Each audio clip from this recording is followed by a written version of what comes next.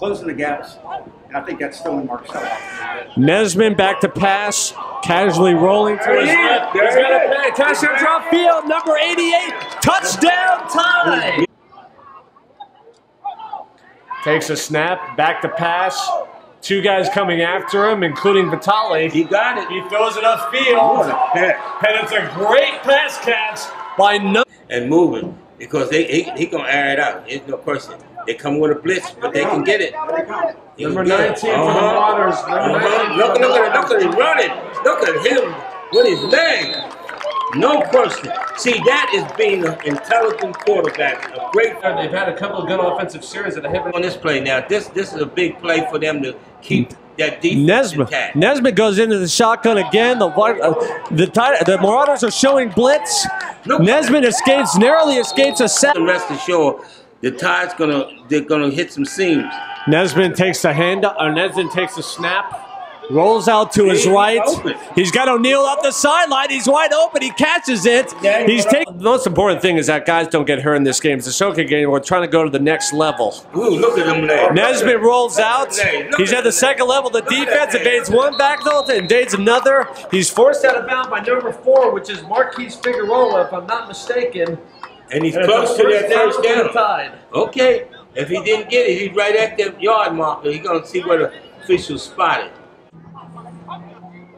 Neasman in the shotgun yet again. He's under pressure. Look at me, first of all, 43-man roster. Absolutely. Hey, if you were trying to get to the next through, Neasman is in the shotgun. Blitz on the edge. Oh, he picked it up. Throws it to number 80. The Marauders, too, they just couldn't get the ball after it was deflected. Steve, you're right. They got to stop him right here. Look at him. Neasman goes out to his right. He's being chased by number 92. Look at that. See, Schnittle is definitely open. The ball's at the 30-yard line. Neasman in the shotgun again. Collins at the same offensive formation as the previous 2 plays. Neasman ducks under a potential sack. Gets out of looking to pass. Quick out to number 88, T.C. Speller. New York Jets, okay? But he has great hands. He runs great patterns. And he still has a chance to go back to the next level. He's at a good age. Trying to bump him off his spot and disrupt his momentum coming off the line. Neasman back to pass. He's being chased by Vitale. Can't get to him. Neasman is able to elude him, and he's able to throw the ball out of bounds. A great job by Neasman to avoid a couple of would-be sack field goals. Oh, yeah. And that's all they wanted to get some distance back up. To get open. That kid plays with passion and purpose. Adds to that intelligence that you guys were talking about, along with the passion that he obviously has. Look at that. Back to pass. Look at that. Look at that. You got it. Neasman in the shotgun. Here comes Pryor again. He gets it off. Of course, the guy that's got to get open for him.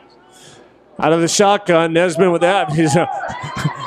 A little shovel pass at the last second there. The ball is at the 11-yard line. My mistake on that one.